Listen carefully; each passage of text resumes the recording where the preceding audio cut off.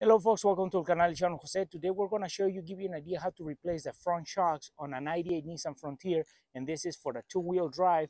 And for these shocks we're going to be installing KYBs, and these shocks don't have a spring integrated to them, so they're just shocks, and so there's no coilover or anything like that on this structure. So the first thing we got to do is we got to lift our truck, set it on jack stands, take the two wheels off, and then that way we can get to the shock. And with that said, let's get started. So here we have the passenger side exposed. We have already lifted our truck, put it on jack stands, and we took off the wheel. So now we got the shock, which is right there. This is the shock, and there's a nut right there that we need to take off, and that's a 40mm nut. And then on the bottom right there, there's a bolt that comes from the back towards the front, and that's a 70mm bolt right there. So we take off that bolt and that nut, and that way we can extract our shock. And there's no spring on this shock, so it's going to be an easy job. So all you have to do is just lift your truck, set it on jack stands, and then that shock will come out really easy. What we recommend is that you add some WD-40 or some lubricant, so that way the threads are not dry and you don't struggle as much taking off those bolts and nuts.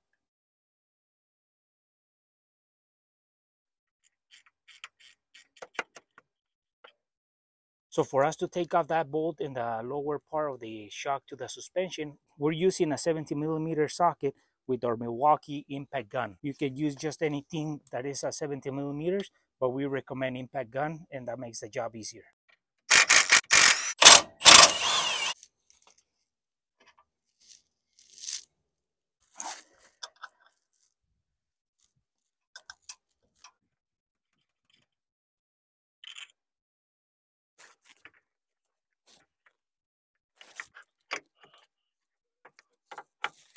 So for us, what it worked is that we compress the shock and then we pull it upwards, because the lower base wouldn't come out to the, if you move it to the side.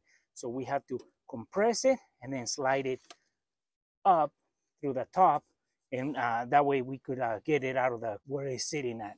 So here we have the old shock and the new shock, and now we compare it, and it's almost the same, but it's not exactly, because there's differences between KYB and what the brand was on the truck. So now that we know that it's the same length and then everything fits, we put the new one on. You put that washer, you put the rubber piece into it, and now you can slide this right into the frame.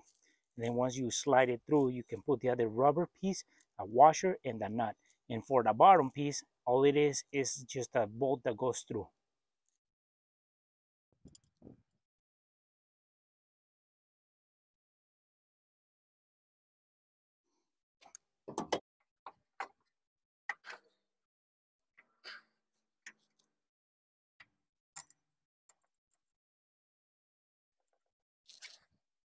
Now that we have put the upper piece of the shock, we line up the bottom, we get our bolt, we put some lubricant, and then we can slide it in, and that way with the lubricant, it threads in easier.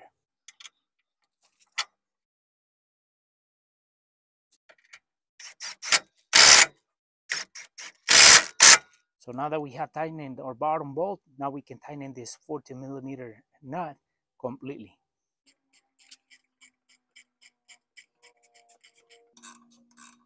If the shock is turning while you're trying to tighten it and then you want to make sure it's tight, well, you can grab it with an adjustable wrench right on the top right here while you turn the nut, so that way you can tighten it completely. You hold the rod with the adjustable wrench and you can tighten that nut.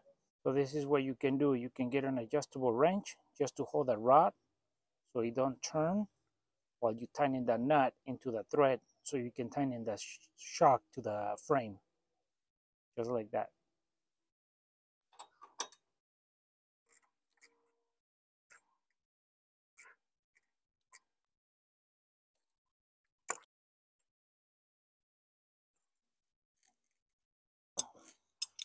So on this shock, there was two brand new nuts that came in with it. So we put the bigger one in the beginning, and the second one is to keep the first one from spinning out.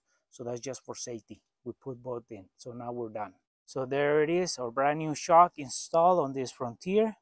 You just want to make sure that you want to have the right length, the shock, and everything that is the same so it fits. And what you did to the passenger side, you do to the driver's side. And well, folks, hopefully this video was useful and helpful. And for our friends who are planning on replacing shocks on their truck, it's pretty simple.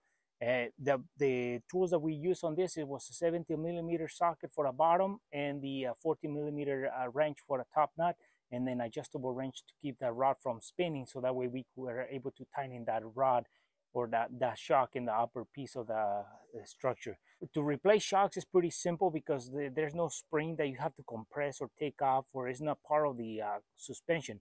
So these shocks are pretty simple to replace. You just gotta make sure how to take off the top piece and the bottom piece, and then just compress it yourself, and then you can slide it out of your truck or your car, and then you can slide the new one in. But that's when they don't have a spring integrated with the structure. So they are pretty simple and easy to replace. For our friends who are watching our video, haven't subscribed to our channel, please subscribe. If you like our video, give us thumbs up, share it, and we'll see you soon with more videos here in el canal del Chano Jose.